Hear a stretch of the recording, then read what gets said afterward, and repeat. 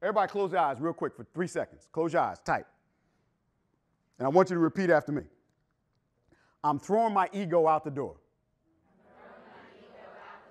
We are in Las Vegas in the jungle.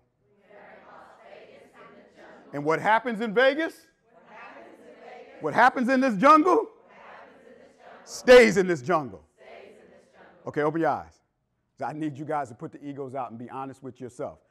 Welcome to the jungle. And the 4 animals assessment, what we're going to do is we're going to determine, and there's an assessment that goes with this, not written, it's a drag and drop, but I do it in facilitation just so everybody can see your personality type. And then we're going to talk about how to communicate and how to make things work in not just your job or work environment, but even at your house. There are 4 animals in this jungle. There's a lion, say lion. There are flamingos, say flamingo. Will anybody tell me what this little guy around here is? And we know that's a turtle. These are the 4 animals in the jungle. Right now, I don't see people no more. Y'all were people when we started. What I see right now, I see lions, I see chameleons, I see flamingos, and I see turtles, all in the room.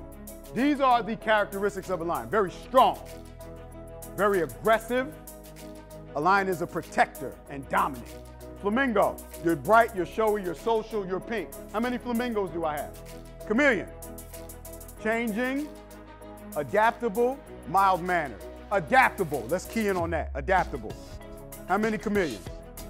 Turtle, perfectionist, slow, calculated, accurate. That's a turtle. A turtle is gonna be methodical. How many turtles I got? Who's a turtle? Who's a turtle? Now, let me say this, let me preface this. Every one of us has some of these traits, but there's one dominant that's aggressive and takes the lead on the other. I am a lion. I'm very dominant, I'm aggressive, I try to get things done. My second most dominant trait is that flamingo.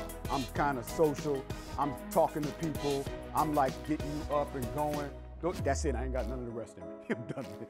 Like very little, this guy right here, I don't even know he exists. That is not me. Let's just get it. But your shoes ain't tied. I don't care. Let's go. I got to get done.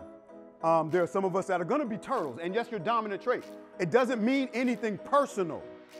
It just means that is a characteristic that sticks out more. There's a lion in you somewhere, right? And I'm not saying that you need to pull a lion out. We just want to identify where you belong in this jungle, in work, in life.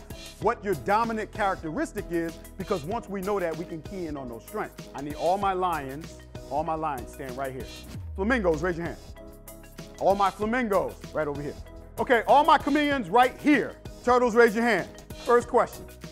In your group, I need you to agree to the most dominant strength you have in your group as an animal.